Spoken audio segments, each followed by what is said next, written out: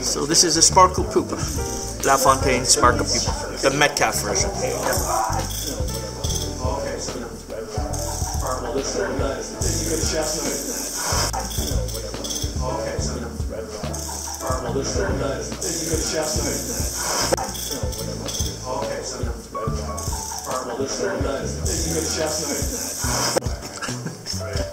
Now the second time I lost them. Okay, so these we're going to tie in off the sides.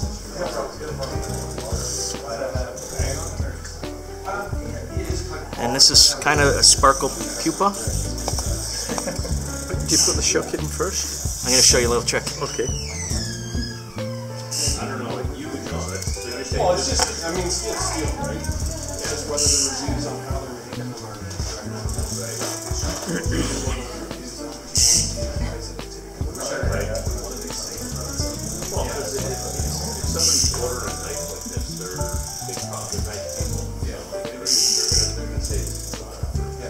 So this fly as well, you can fish it, throw it out in the film, put a shot on and nymph it.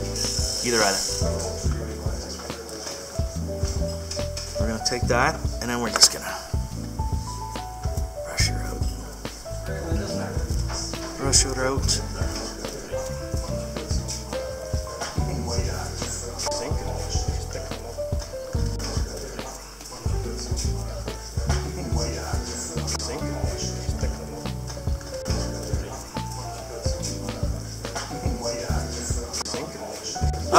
Maybe for beginners, yeah. Yeah, for beginners.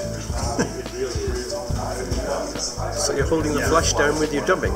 Just being lazy. So we're gonna work that up again. We're gonna taper it up. Right up to there.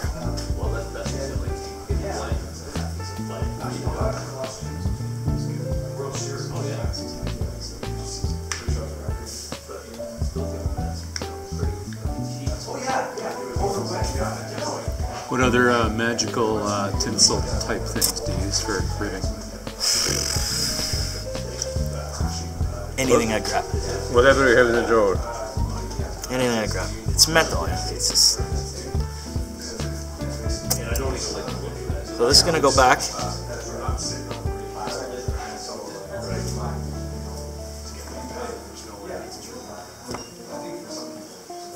We're gonna run these right off the side.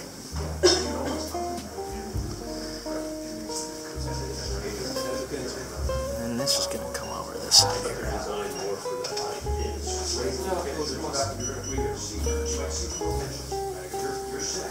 Oh, I see what you're going to do. You're going to take a couple of clips off the That's right. thing to get here. When you cut it, it's too late. You got to retie. So we're going to take this, go down the side, and we're going to just bubble that out.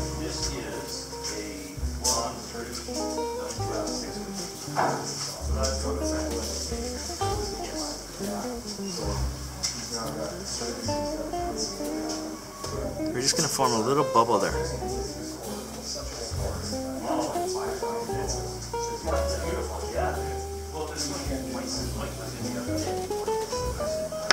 Then, now, we're going to take a couple pieces.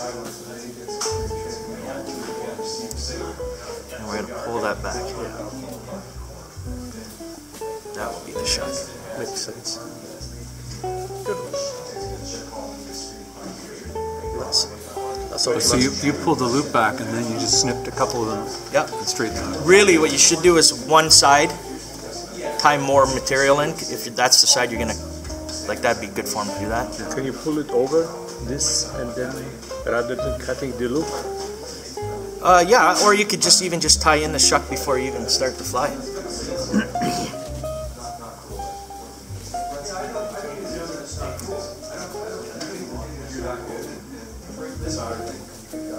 I've never seen Lafontaines tied with the orange-colored Xeon.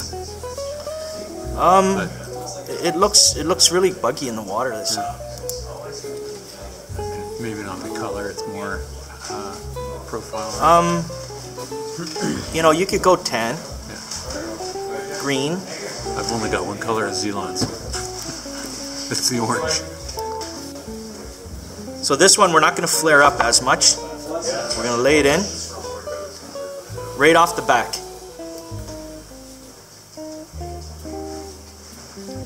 Flared a bit, but that's coming off. So we're going to go in there, we're going to work our way back. And then we're going to get rid of this all together. We're not going to give it the elk hair trim. We're going to take it right off.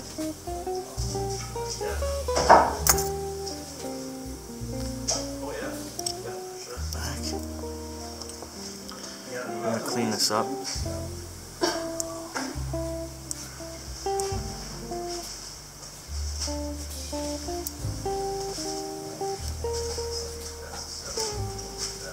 So we want to protect that head. We're going to back this right up, and then we're going to color it up.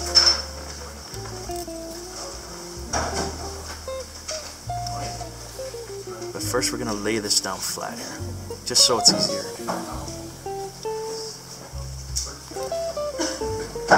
There we go. So you want enough, just so it kind of looks caddisy, like you want it not enough that it's going to fish like that, but just enough. And we're going to take some of this.